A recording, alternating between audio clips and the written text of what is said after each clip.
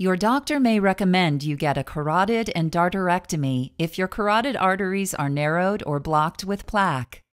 In your neck are two major blood vessels called the carotid arteries, which carry oxygen-rich blood from your heart to your brain. You can feel the pulse of the carotid artery in the side of your neck.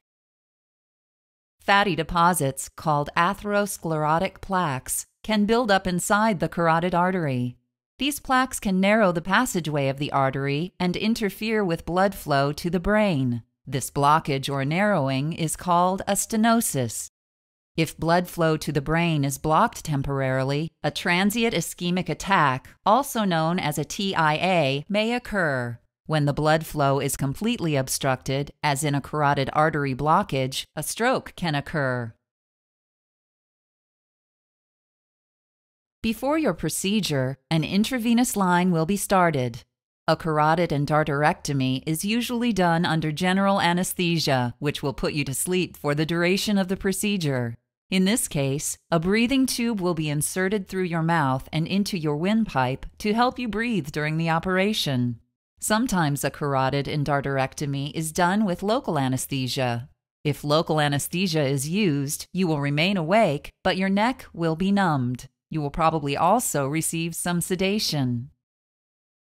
On the side of your neck along the blocked artery, the surgeon will make an incision that may run from just behind the ear to a point above the collarbone. Your surgeon will find the carotid artery and temporarily clamp off blood flow through it. Your surgeon will open up the artery and may place a shunt or temporary bypass to keep blood flowing to the brain. Your surgeon will then remove the plaque within the arterial walls.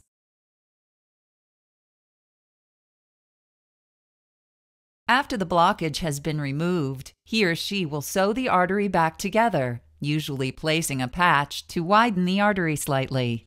The patch may be made of part of one of your veins or an artificial material such as Dacron. Finally, your surgeon will close the incision with sutures or staples and cover it with bandages. A temporary drain is frequently left in the wound. After your operation, you will be taken to a recovery area where the staff will monitor your vital signs and neurologic condition. You will be given pain medication as needed and will gradually progress from a liquid to a solid diet.